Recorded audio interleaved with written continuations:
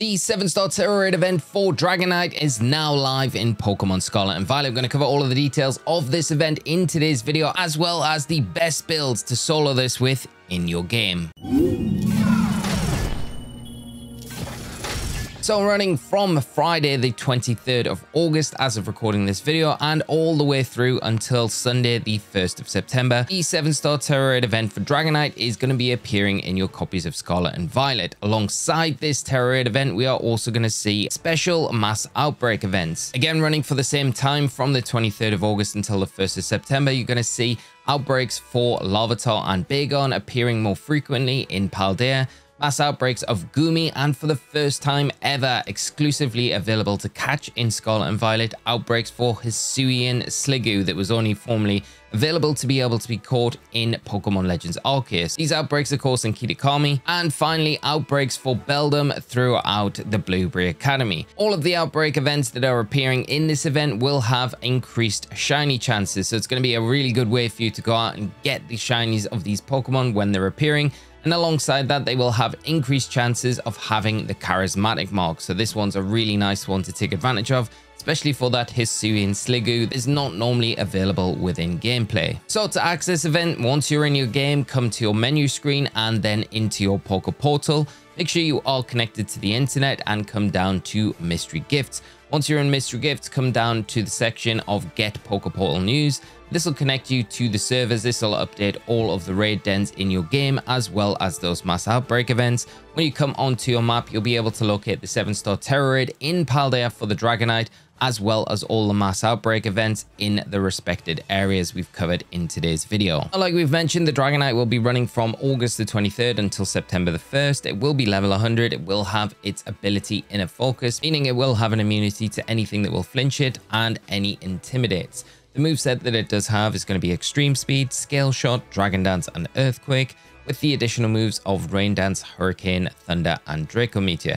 We'll have the Mightiest Mark, can never be shiny, and of course it will have the normal Terra typing. Its nature here will be Brave, and it doesn't have a held item, but can only be caught once per save file.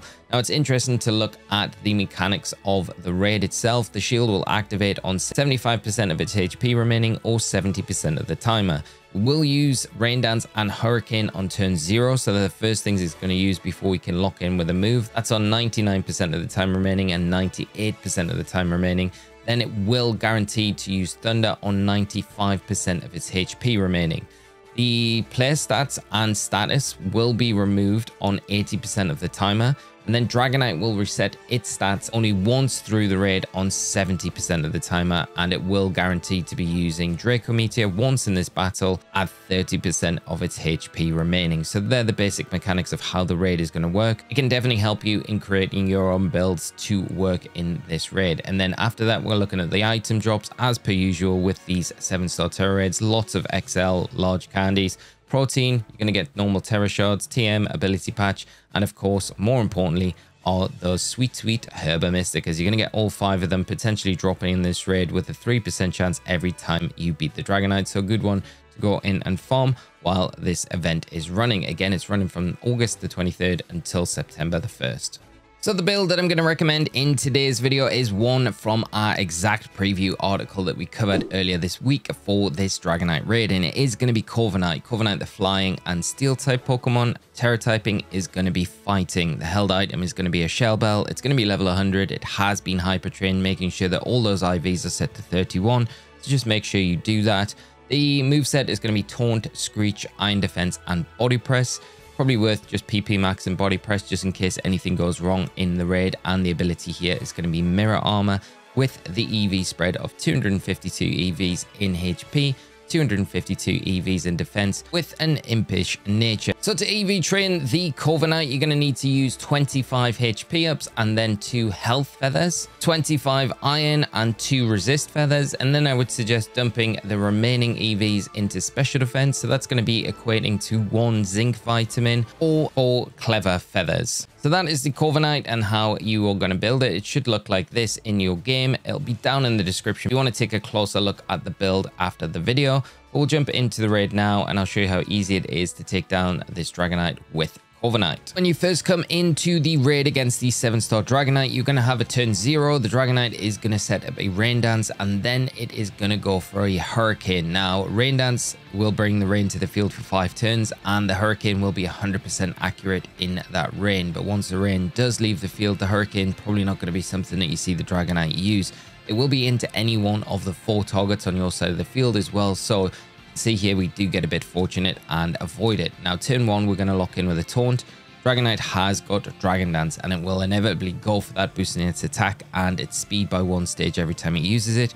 So just getting the Taunt off early on in this raid will mean that you're kind of preventing the Dragonite from going for too many Dragon Dances early on, at least. So you can see the shield isn't up. It does go for that. Now, the next turn, what we're going to do is lock in with a Screech.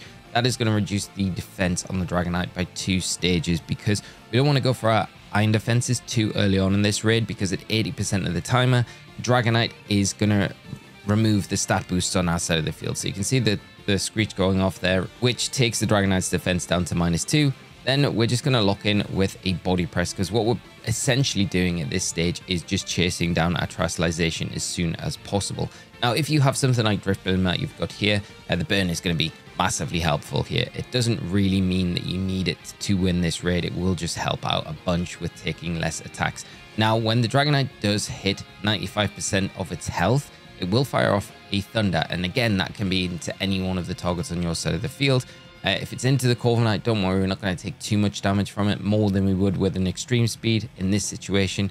But essentially, you'll be able to take it pretty comfortably. The Body Press, we're just continuing to fire these off until we do see our stats dropped on our side of the field, which will be around 80% of the timer. So we'll be getting close to that around the next couple of turns. But like I say, you want to be just chasing down your Terastallization as soon as possible here, so you've got that option, so you've got a bigger damage output when you come to being set up. So what we're looking for at this stage essentially is our stats and abilities being nullified by the Dragonite. And once that's happened, we're going to be free to set up those iron defenses. You do see the shield go up here, and that is because it is at 75% of its remaining HP. And there we go, there it goes. Dragonite nullified stats and abilities on our side of the field. Now, when this happens, you want to just lock in with your iron defenses. Again, if the Dragonite is subjected to any sort of status condition like paralysis here, it can help you out. It's not essential in this raid. You will be able to deal with the Dragonite very effectively here, but the key is not terastallizing it until you've got all 3 of these iron defenses set up. Now, the Taunt has worn off on the Dragonite by this stage in the battle. It only lasts for about 3 turns, so we'll be able to get those Dragon Dances up. So it's essential that you get these iron defenses up as soon as possible. But we've got the terastallization kind of locked in, so when we are fully set up, we've got that 3rd iron defense off, our defense is +6. We're ready to terastallize at that stage, and then start firing off and chipping away at this Dragonite's health. Now, it's not going to be the fastest way to run through it, but it's not a slow way to burn through it either. A very consistent way with this Corviknight to do the Dragonite raid. You can see we are a little bit lower health, and the Dragonite here removes negative effects on its side of the field. So it has removed that defense drop that we've done with Screech. But now, once we've got those 3 iron defenses set up, we want to terastallize our Pokemon. We want to lock in with a Body Press and start doing some significant damage to this Dragonite. So you can see here, we are going for that fighting terastallization on our Corviknight, which is just going to make sure that our damage output is as maximum as possible to chip away until this shield is broken. Now, Dragonite going to go for a combination of Dragon Dance attacks, extreme speeds. It does have Earthquake, so that's something else that you're going to have to watch out for. We aren't weak to it, but it is going to be able to utilize it. Very rarely goes for another Hurricane throughout the raid or a Thunder, but it does fire off a Draco Meteor when it's at 30% of its health remaining. So that's just something to keep in mind here as we go through the rest of the raid. And pretty much from here on out, it's pretty much the same thing that we're doing. We're set up. We're not going to see our stats nullified from any point out. We're just going to be clicking in with the Body Press until we just remove it from the field. We're doing pretty significant damage here, so we don't need to worry. Our health is in a good position. We're recovering enough health every time you use the Body Press with that Shell Bell item. So it's pretty straightforward once you've got through that initial kind of part of the battle. Like I say, you just need to follow the steps that we did here. That Taunt, turn 1, Screech, turn 2, and then just chase the Terastallization with your Body Press after that point. When it nullifies your stats on your side of the field, that's when you want to go for those iron defenses. Hold off going for the Terastallization, and then just once you have Terastallized, you're all set up with your iron defenses, fire off your body presses until the Dragonite is kind of taken down. And that's as straightforward as it can be. You know that you could get a bit unlucky with some RNG throughout the raid. The Taunt, the Thunder, if it does hit you, it will do significant damage. Could paralyze you as well, so that could be a little kink in the armor, but I mean, that's really bad RNG. But you can have things going for you here. Like you see, we do get a critical hit with that body press. It gets rid of the shield, so it's really speeding up the raid for us. But like I say, Corviknight, I've ran through this raid a bunch of times. I think it's the fastest one probably to run through the raid, and most effective, most consistent one, even though it does have that weakness to Thunder. But it is as simple as that. Managed to catch the Dragonite the first time out in a Beast Ball to kind of keep that theme going with the Mightiest Mark Pokemon. So let me know down in the comments what you caught your Dragonite in when you managed to take it down. And of course, if you've used something outside of the Corviknight, there are some interesting options that I do think will work. Bronzong being one of them. Orthworm is another one as well. Do let me know down in the comment section what you've used effectively to solo the Dragonite in your game. And that is as simple as it is to take this Pokemon down. And of course, because it has got Herba Mystica this weekend, and until the event ends on the 1st of September, you're going to be able to kind of farm this event pretty easily for those valuable Herba Mysticas that you're going to be able to get from this raid.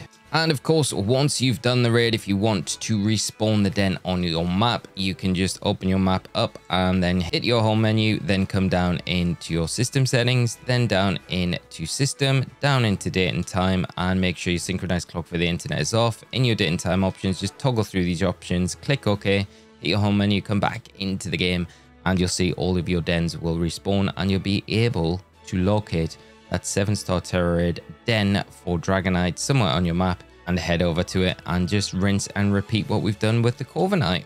If you've enjoyed today's video, please drop a like and do share this video around within the community to help those who are having maybe a little bit of a tougher time taking this Dragonite down. Of course, if you've got your own builds, please share them down in the comment section. I'd love to see what you've been having success with when taking this 7-star Dragonite on. And of course, do subscribe to the channel to stay up to date with all of our Pokemon Scarlet and Violet content. Thank you so much for tuning in, friends. Have a great rest of your day, and I'll see you all in another video very soon. So until then, take care and bye-bye.